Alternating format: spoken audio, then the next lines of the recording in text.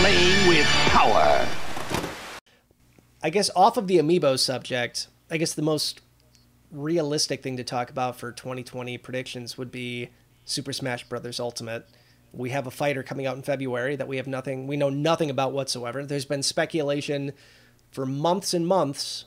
There's been fake leak after fake leak of who this fighter is going to be, and we still have no idea. Everybody assumed it was going to be at the Game Awards, and it was not at the Game Awards. But are you in the same boat that you were the last couple weeks about who you think the next fighter is going to be? Do you still think it's going to be somebody third party? That's the one thing that I feel highly likely. Two things. There are two things that I'm pretty confident about. One, that they will be third party, just because I've no insider knowledge, simply that is the precedent that Nintendo has set with the last 4 DLC releases. So it seems likely that that's the tone that they're setting. They were trying to really shock and awe and surprise, and pulling characters from places other than in-house, it does surprise, because then it creates the potential for it to be literally anyone in gaming. So I do think it's going to be third party, although if Nintendo decided for it not to be, that really wouldn't surprise me much either. And the other thing I'm confident in is that we're going to find out very, very soon, because the talk is clicking. Yeah. They really only have until February to stay on track with what they had first promised when they announced DLC. And because they were collecting money from people, this is kind of an obligatory end date. It's not like this is something that they can delay Metroid Prime style. Once people pay, you're kind of locked in. So I think that they probably I don't know, man. I had these on pre-order for 2 years. I'm holding up a Shovel Knight King of Cards amiibo. Yes, to be fair, though, that was not Nintendo. That's true. That's true. And that was crazy that they made you aware of it, had you pre-order it, and then although that's a smart way to gauge demand too. Yeah. They had a little bit of an unfair advantage in determining how many of these they were actually going to sell. But I think that in Nintendo's case, we have no reason to believe that they're not on track, since they have been on schedule or ahead of schedule as far as releasing the previous 4 go. Yeah. So yeah, I'm not concerned that it's going to happen. A shadow drop makes the most sense at this point to me, to a certain degree. Same. So announce and release within a week, a day. I mean, any of that. Yeah. But yeah, I agree. I think it's going to be third party. I think that would be poetic for it to be third party. I like the idea of every single one of these characters being third party in this DLC pack. And then once we move on to the next one, start doing the fan service a little bit more. So get your Waluigis and your Crash Bandicoots and things like that. I think that's going to be in the next one. I think it's going to be an obscure character.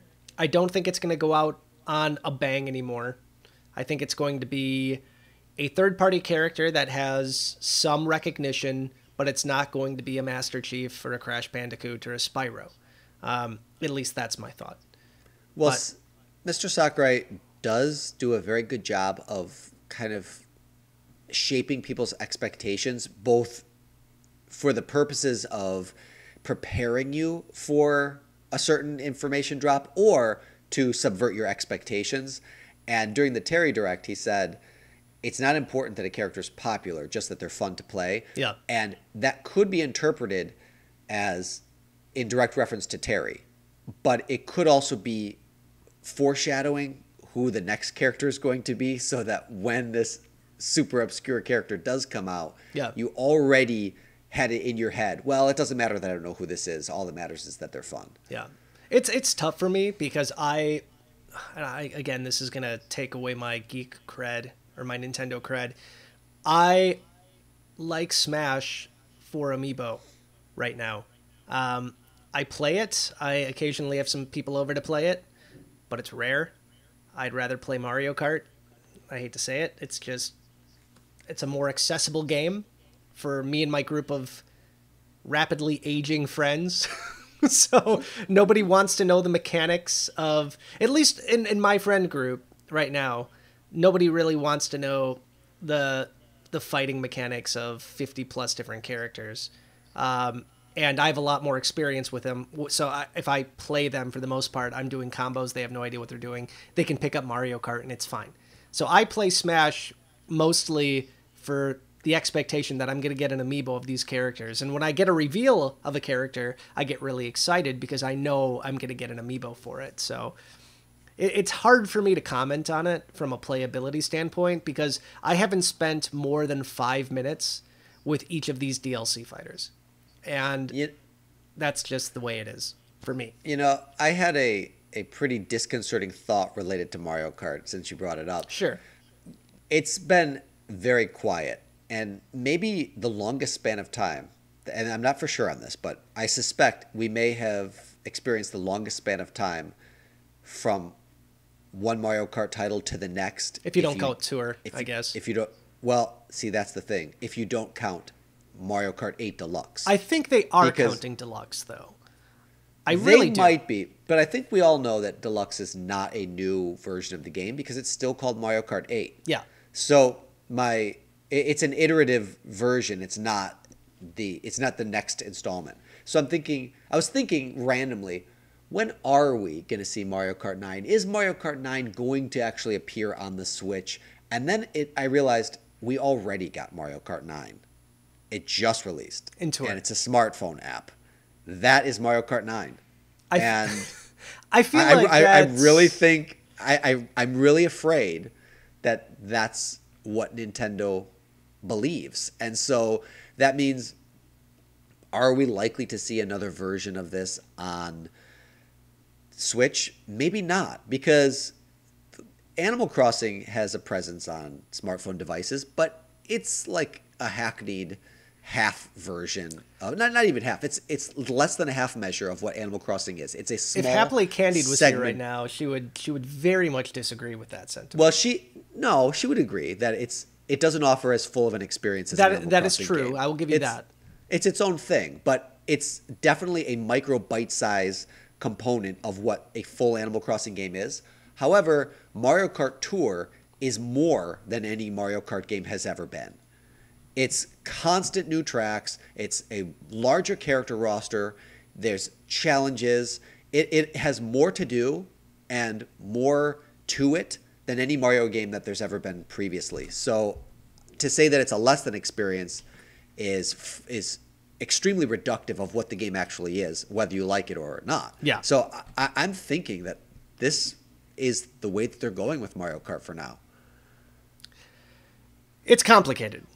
I know what you mean to a certain degree, and I think the biggest thing out of all of it is when you look at the characters that we have in Mario Kart 8. Not Mario Kart, Mario Kart Tour. And they make Mario Kart 9, and it only has half of what we have right now in Mario Kart Tour. That's a bad look for Nintendo. It's a step backwards. And I think that's going to be the biggest hurdle that they're going to have to overcome with Mario Kart 9 when it does eventually come out. However, Mario Kart 8 Deluxe is still one of the top-selling Switch games month over month. So I don't think it makes any sense for them to release 9 anytime soon. It doesn't. At all. It makes absolutely no sense. They're probably making money hand over fist on tour. So I know I'm sure they are. I'm sure they are yeah. And creating a new title for Switch, I think it's just going to steal some of the momentum, and they don't want to cannibalize their player base. So if you can have Mario Kart 8, an old version of the game, continue to sell well without them making any alterations or adding any DLC, and you just let this near launch title sell out as many as it's going to sell out, and you continue to collect a regular stipend from people who are playing it on the smartphone, the incentive to create a new game is so low. Yeah. There's just no reason, which is disappointing to people who are ready for a new Mario Kart experience. But there are still so many people who are ready to have their first Mario Kart experience as one of these two games or continue to support it in handheld. And because Nintendo can continue to support the smartphone app forever, essentially, there's always going to be something new for players where Mario Kart is their main thing, and all they want to do is just play Mario Kart on their smartphone. And I will be the first to admit it is a very good Mario Kart game. If you can get around the unbelievably greedy pay structure, Yeah. the game is fun. It's a decent Mario Kart racer, way better than the Wii version. I'll say that. And nothing holds a candle to Double Dash. But I actually think I might like Tour more than Mario Kart 8. Yeah, I disagree. I mean, it's for Mario Kart 8 for me is a couch co-op experience at its finest, where Tour, yes, has a beta multiplayer mode that I think kind of just wrapped up. That's kind of a disaster, but I think where Mario Kart 8 Deluxe comes in is me playing with either my daughter or a group of friends and just having a fun time with it that way. You're right. And so they've got you it's a covered party on both game. fronts. Right. And that's why I'd love to see 9, but I as far as a 2020 prediction, I predict it's not coming this year. I think we might see it next year. I think Nintendo's going to pace themselves a bit because I do firmly believe that Breath of the Wild 2 is coming this year. I do too. It's going to be holiday 2020. It has to compete with 2 absolutely massive launches of the PlayStation 5 and the new Xbox. Yeah. I also firmly believe alongside it, the same day, we're going to see a Switch Pro. You have said that before. I would tend to think not. I know that we just in this past week got some rumors that say there's a new mysterious that's all Nintendo BS. SKU number out there. I don't know how I feel about that, but we've been hearing rumors about a Switch Pro since the original Switch launched. Yeah. And do I believe that they're going to create something farther down the line? Of course I do. They did it with the 3DS forever. So, yeah, there's going to be another version. But I don't think it's going to happen this year. I think their answer to Sony and Microsoft's new consoles is Breath of the Wild, because it's an experience that neither of those two systems can offer, and it's their unique niche. Breath of the Wild made an indelible stamp on the world of gaming and has forever changed the way that we perceive open world games. And I think that having that sequel is going to do even bigger and better than Breath of the Wild did, because now you don't have the cost of admission. You just buy the game. You don't have to get the console. Yeah. So when parents are weighing, hey, am I going to buy my kid this $600-700 new console, or am I going to get him this $60 game? I don't think that's going to be a tough choice for a lot of parents. I still think we're going to see a new SKU for it. And my thought process is the Switch Pro, whatever it's going to be called, is not going to be a 4K device. It's going to be an upgrade to the Switch. And by upgrade, I mean it's going to be essentially the same hardware, but I feel like we're going to get the same experience docked that we would get handheld. And that's what I think it's going to be. I think it's going to be the new version of the Switch that will essentially up your handheld game. And maybe that's all it's going to be. There's all these rumors that we're going to see a 4K Switch, and I don't think we're anywhere close to that point. And I think Nintendo needs to kind of weigh in on the backlash of consumers if they release something with exclusive games. It would have to be a step up like the PS4 and the PS4 Pro, where everything is backwards compatible. Absolutely everything, but with marginal upgrades to it. But the biggest thing that PlayStation has that Nintendo does not is absolutely outrageous storage sizes. Either they have built-in hard drives, all of these things. Like games like Red Dead Redemption 2 are 100 gigabytes, and a lot of that data is 4K textures. So I don't think Nintendo has the capacity on a lot of their cartridges to include incredibly high resolution textures on every single one of their games. So I think that's another thing to keep in mind too, is just the storage limitation that we have right now with the Switch. So we'd have to see a change on that front too. 4K is by and large a huge redundancy when you're talking about portable devices, because if the human eye's capacity to perceive images caps out at something around 1080, then we can definitely see sometimes 4K as having enhanced visuals over 1080. But pixel density is a lot more important than that. So when you shrink down the screen size, the graphic fidelity looks better sometimes if you have like 720 on a tiny screen than 4K on a super huge one. Well, that's why I feel like we'd get 1080 in a handheld. Like 1080p in a handheld, I think would be great. And then if they do go the 4K route, which I don't think they would, but if they did, I guess that would be the Switch part of it, where that would just be TV mode only. Yeah, I can't imagine what the point would be if they didn't include 4K. I'm not a 4K guy because I do a lot of editing. Yeah. The world is still struggling to catch up to 4K. Unless you're like editing 4K is a nightmare. Yeah. I will almost immediately take everything that I have that's 4K and I will compress it down to 1080p just for ease of use, or I transcode it. So when you're dealing with 4K on the media side of things, on the creator side of things, it's an unnecessary pain. But I do remember back to when standard definition was the norm, and we moved into 1080. We had the same problem. Like editors and software and computers were struggling to handle 1080p HD footage, and now that's like a breeze. But we're not to that point with 4K yet, where it's a breeze. Your average computer cannot natively support 4K editing very easily. So you're having to create proxies and all kinds of other avenues to allow that footage to be workable. I'm not a game developer, but I imagine that you're probably encountering some of the same issues just because of, as you mentioned, the massive size of supporting textures of that quality.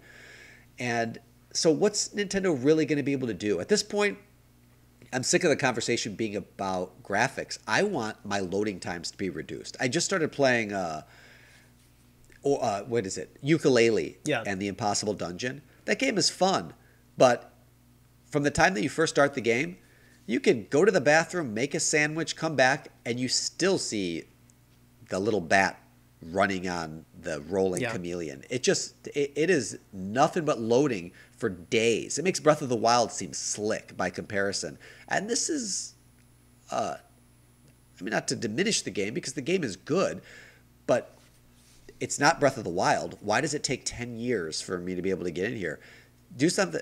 I would rather them find a way to be able to take Breath of the Wild 2, for example, and eliminate all the loading. Then that would be more impressive to me. That would make my experience more enjoyable than if they found a way to add a few textures to the background. I mean, there are games. I mean, Breath of the Wild, it doesn't need graphical improvements. But I picked up The Witcher 3 on Switch, and yes, it runs, but that's it. It runs. It does not run great at all. The same with Hellblade, which is a absolutely spectacular game, which I played on the Xbox One. It runs on the Switch as well, but the sacrifices are massive. It's one of the reasons why. I mean, Doom Eternal was supposed to be coming out on the Switch day and date with all the other consoles and PC, but we know now that it's not. It got delayed, and I guarantee you they're running into problems. I would love to see Nintendo just have the ability to run these things smoothly and easily, and just that would open the door just so wide to third party games coming over to the Switch. As much as I love seeing games like The Witcher on the Switch right now, I want to see it run better. I really do. And I'd hope in the next year Nintendo comes out with something that would make it run slightly better.